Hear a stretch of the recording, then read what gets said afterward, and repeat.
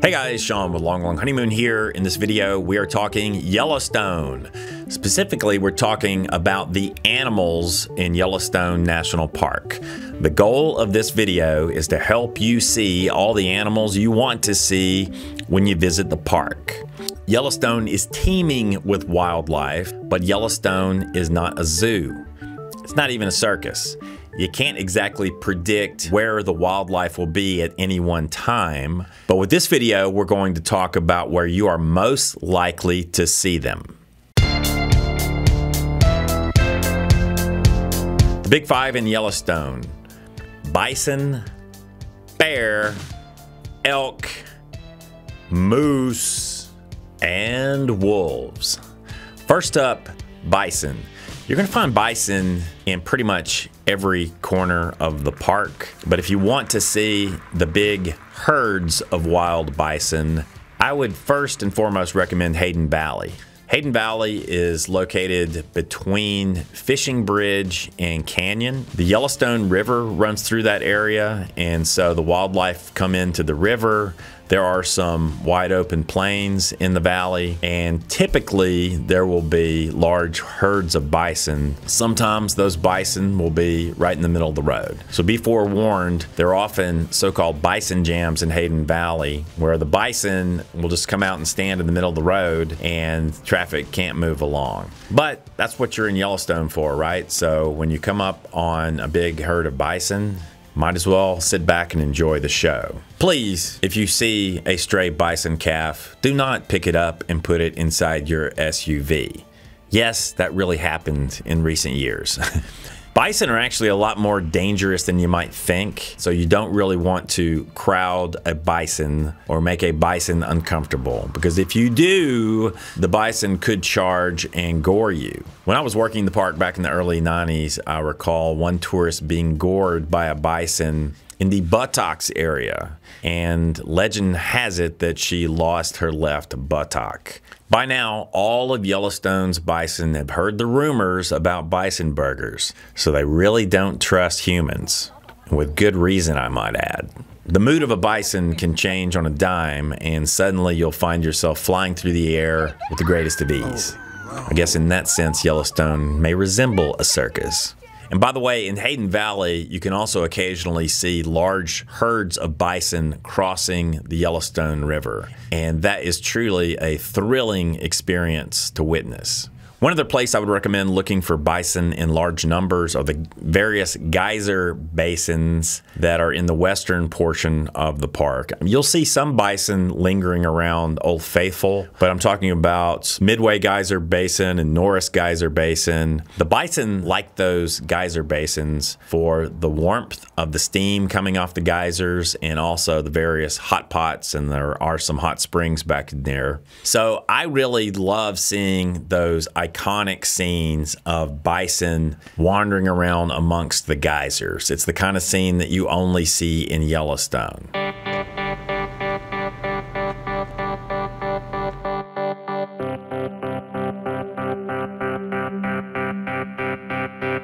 Next up, let's talk about the star celebrity animal attraction of Yellowstone, bear. In Yellowstone, you will find black bear and brown bear. Brown bears are also known as grizzly bears. And I really like the name grizzly bear instead of brown bear because black bears can also be brown. Are you confused yet? You know, we really should have named black bears what they are, super raccoons. But I digress. Where can you see bear in the park? We have had the most luck seeing bear in the northern portion of the park between Tower Fall and Roosevelt Junction. Frequently, there are black bears roaming around that area. I would say this is also true between Roosevelt Junction and Mammoth Hot Springs. For whatever reason, we've had more luck seeing bear in that portion of the park. We have seen both black bear and grizzly. I have also seen grizzly around the lake area. Around Lake Yellowstone, sometimes the grizzly will walk down to the lake for the water. The Fishing Bridge RV Park is actually hard-sided camper only because of the bear activity in that area. You see, bears look at tent campers kind of like we look at a wrapped burrito. So supposedly there are a lot of grizzly in the lake area. I've only seen one in my life. I've had, for whatever reason, better luck seeing bear in that northern portion of the park. I have seen some bear in that area between Canyon and Norris Geyser Basin, kind of in the central area of the park. Bears tend to be active early in the morning and late in the afternoon, and also at night, although I do not recommend that you run around in the dark looking for grizzly bears. You know, even after going to Yellowstone for all of these years, I still have a strict policy of stopping for bears. In other words, I will stop and watch a bear if I see a bear. You know, quite often these bear sightings can be fleeting events because sometimes the bear will just move down, cross the road, and disappear into the woods. So if you do get the opportunity to see a bear, I would encourage you to stop and enjoy. Please do not chase after the bear with your iPad. And yes, I've seen people doing that. Occasionally, you will come across a bear that has come down to a water source, and they may linger at the water source for a while, so that's always a treat. Something else to know about bear sightings: occasionally there will be an animal carcass, perhaps an unlucky bison, that will be located in a portion of the park, and those large adult bison are so big that they can feed several bears for several days. So this brings up a point about the park rangers. If you see a park ranger, you might ask them, have there been any bear sightings in the park recently that we should know about? And you may discover that there's a carcass somewhere. They might say, yeah, there's a carcass over in Hayden Valley along the Yellowstone River, and the grizzlies have been feeding off of it for the past couple of days. That actually happened to us several years ago, and we had a fantastic time watching several grizzlies come in and feed off this bison carcass.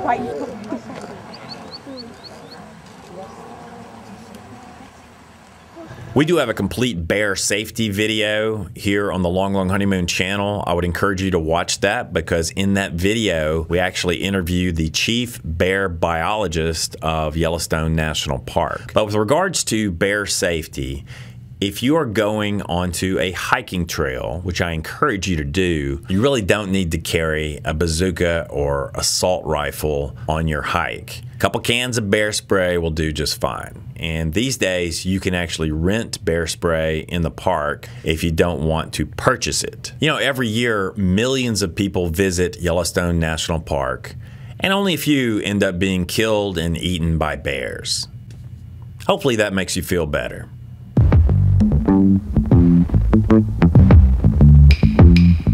Next up, elk.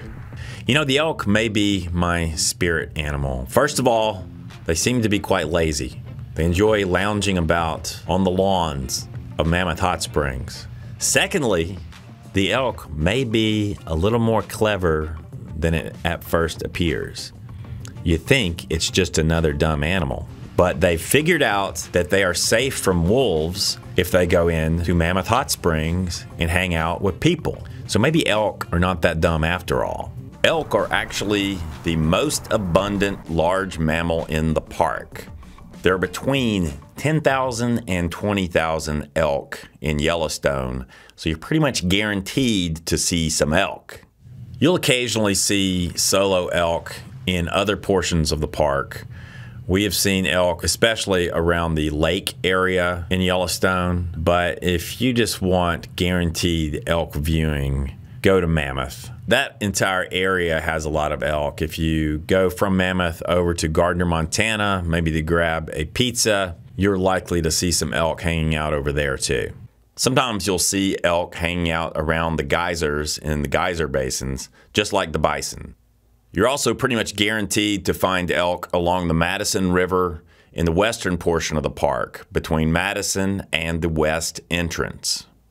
Male elk can be very horny. Of course, I'm referring to elk horns or antlers that the male elk grow every year. The more horny the elk, the more horns or antlers the elk possesses, the more likely he will be surrounded by females. Did you know that a male elk during the rut can satisfy some 24 female elk every day? Testosterone is a hell of a drug. It's really interesting to be in Yellowstone during the rut when the elk are romancing one another, because those male elk will walk around and bugle, kind of a haunting sound. I made that noise a lot in my 20s.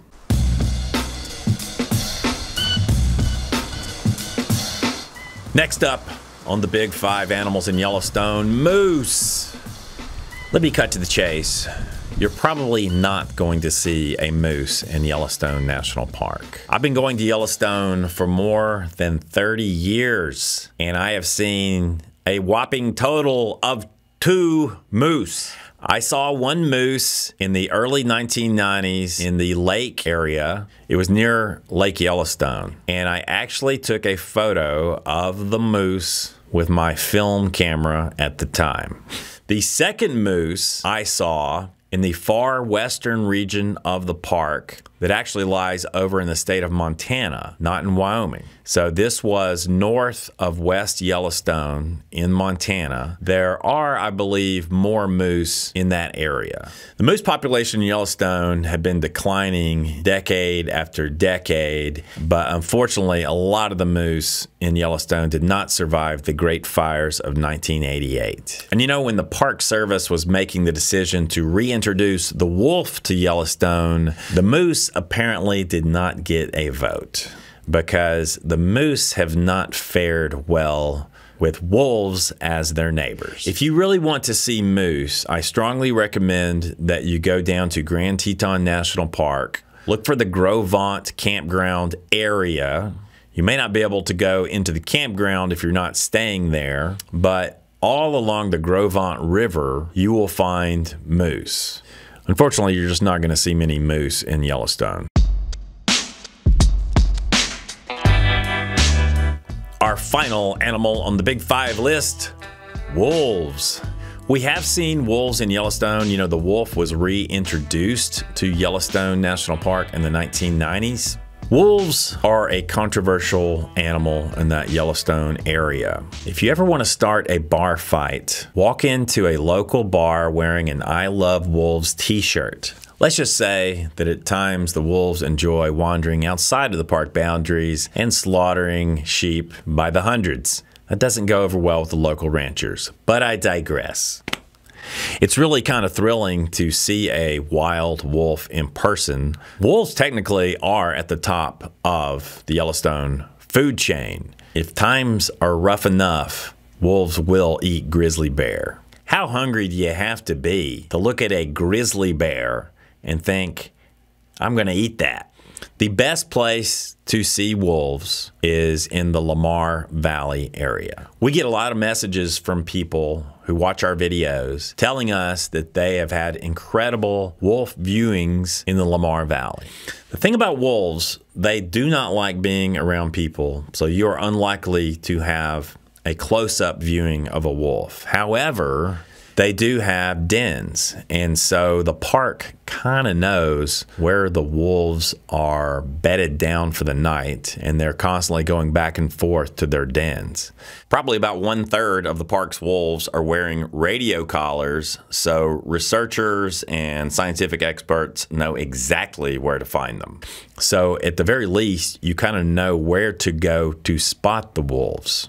And with wolves, it's the same as with bears. There may be a carcass in the area, and the wolves will return to feed on the carcass. So if you really want to see a wolf, I would recommend not only that you talk to a ranger and figure out where they are being spotted, but also bring some binoculars or a telescope of some sort, because when you see the wolves, they probably are going to be pretty far away from you. We always carry a nice pair of Nikon binoculars. If you want to check out the exact model we own, I'll drop a link beneath this video. I have had close encounters with coyote. And if you've never seen a coyote in person before, when you see one, you might mistake it for a wolf, especially if it's a large coyote. You can find coyote pretty much throughout the park, and some of these coyote can be quite wily. If you see any coyote running around with TNT, Acme Corporation products, or gigantic magnets, run away. So for wolves, Lamar Valley first and foremost is the place to go. We have also seen wolves in the Hayden Valley area. You know, they say that all modern dogs are descended from the wolf. And when you look at our dog, you can definitely see a strong resemblance.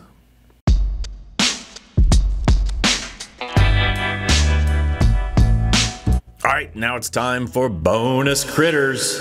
First up, bighorn sheep.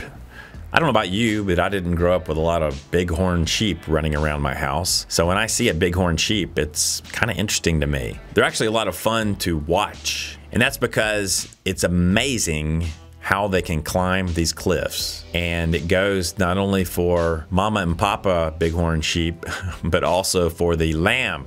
It's a lot of fun to watch the young bighorn sheep jumping around on the various cliffs. So my first recommendation for you to see bighorn sheep would be to go to that Mammoth Hot Springs area, drive over towards Gardner, Montana. When you're getting close to Gardner, on your right, you will see some pretty steep cliffs, and it is very common for bighorn sheep to come down near the road around sunset. Of course, you might see them at any time of day, but they're pretty active in those late afternoon, early evening hours. I have also seen bighorn sheep in the Mount Washburn area. The next bonus critter on our list are pronghorn. Pronghorn are sometimes called antelope, but pronghorn are not antelope. Pronghorn are pronghorn. I mean, basically, it's a cool looking deer.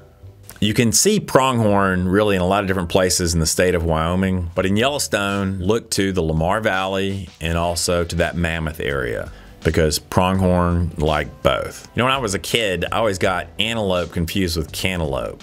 Mom, why are we eating antelope for breakfast? Pronghorn are not cantaloupe. What about big cats, you may ask? Yes, there are mountain lion and lynx in Yellowstone National Park. However, the only cougars I've ever seen in Yellowstone were wearing yoga pants.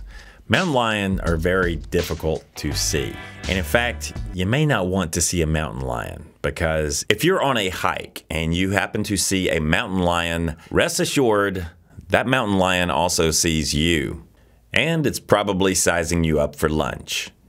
As for lynx, I have seen one lynx in that general area, and it was actually outside the park down toward Grand Teton National Park. Next up, wolverines and badgers. Wolverine are extremely rare to see, period, anywhere. But recently a tourist made headlines by photographing a wolverine inside Yellowstone National Park. So you may see wolverine while you're there. As for badger, they're also pretty rare to see. I've seen one wild badger in my life, and it was in that corner of Wyoming. If you happen to see a coyote, watch out for badger. That's because coyote and badger, oddly enough, sometimes tag team hunt together. So if you see a hunting coyote, he may be accompanied by a friendly badger. What about beaver, you may ask? I'm not going there.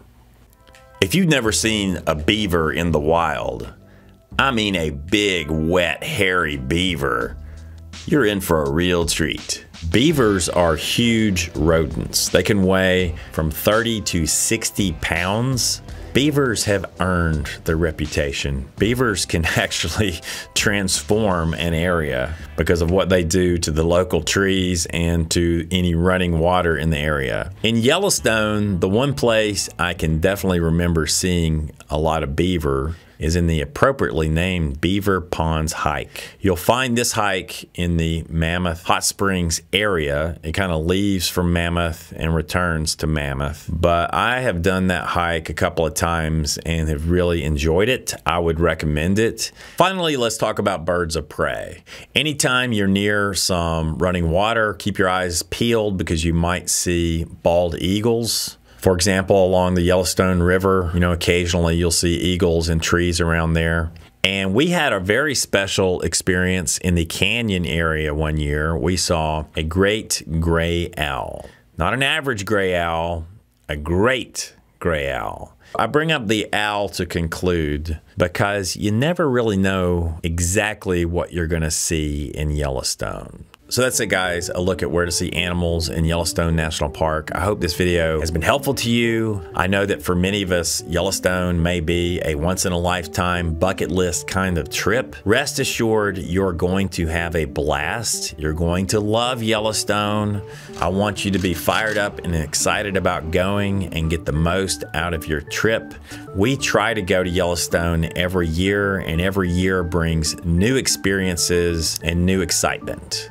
So I want to conclude by asking all of you Yellowstone veterans, you Yellowstone addicts, chime in, let us know where you go to spot these animals in Yellowstone. Any kind of tips that you can offer in the comments section are always welcome. Thus concludes yet another episode of Long Long Honeymoon, the longest running RV travel show on the interwebs. If you're new to our channel, please subscribe. We frequently do videos about Yellowstone and other national parks. Our mission here at Long Long Honeymoon is to help you get the most out of your travels. Until next time, I'm Sean. This is Long Long Honeymoon, where we say lo lo ho. Ooh-wee. It's a little chilly. Chilly Willy. Got on too many layers. Feel like the Stay Puft Marshmallow Man. All right, so we're at Lookout Point on the north rim of the Grand Canyon of the Yellowstone. Been here many times before, but never quite like this. Visibility, of course, is not the greatest, but it's definitely beautiful to see the snow falling in the canyon. Pretty striking view.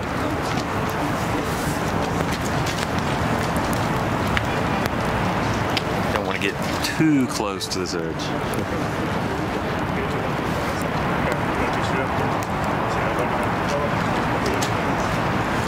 Cool stuff.